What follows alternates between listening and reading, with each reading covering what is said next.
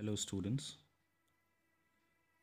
today we are going to study about the first unit, that is communication skills. We all know what is communication. So first of all, let us see what is the definition of communication. Communication refers to a process of exchanging facts, ideas, thoughts, beliefs, or opinions between two or more individuals. Communication can be done between two individuals by one-to-one communication or by one-to-many communication. One-to-one communication can be explained as two friends talking to each other, or one-to-many communication means a person who is addressing a whole audience. The process of communication involves transferring information from one party to another. It means the message or any information, opinion, idea should be sent to the second person.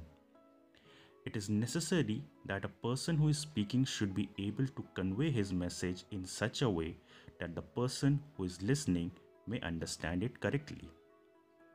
Let us move to the communication cycle. Communication cycle. You can see in this diagram where there is a sender who is sending a message to a receiver. In this, when the sender is sending the message, he is encoding a message. That means he is framing one message and then the receiver is decoding it. That means the message should be in such a way that the receiver should understand it. Next thing is that the receiver has to send the feedback to the sender. If it is not possible, that means the sender will think that the receiver has not received the message. So it is very necessary for a receiver to send the feedback back to the sender. Feedback refers to the response of the receiver to the message of the sender. It is a two-way communication between the receiver and the sender. Now let us see what are the various means for an effective communication.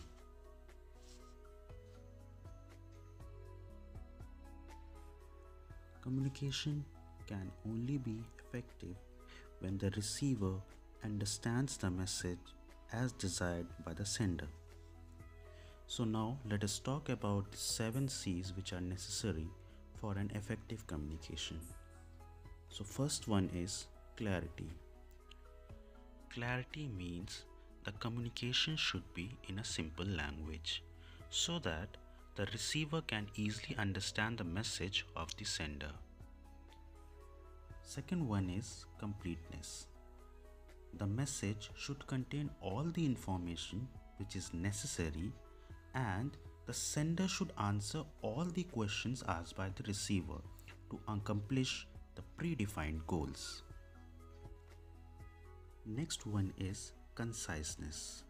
This is applied both to the sender and the receiver, where one should avoid wordy expressions and repetitions of words. It should be short and simple to understand. Next one is consideration. While sending the message, either the sender or the receiver who is receiving the message should take into consideration the views, thoughts, background, mindset, as well as the educational level of the receiver. Next one is correctness.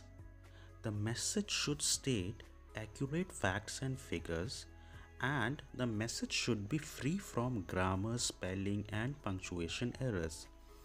It should be kept in mind while sending the message. These things should be taken care. Next one is courtesy. One should use polite words in the message and should be appreciative, thoughtful, and tactful while receiving or sending a message. The last one is concreteness. The message should be specific and to the point. It should not be too long or not be too short. It should be in an understandable language. Now let us see what are the various types of communication. There are basically two types of communication, that is verbal communication and non-verbal communication. There is also a third type of communication which is known as visual communication. So we have three types of communication, that is verbal communication, non-verbal communication and visual communication. So that's all for this session. This will be continued in the next coming video.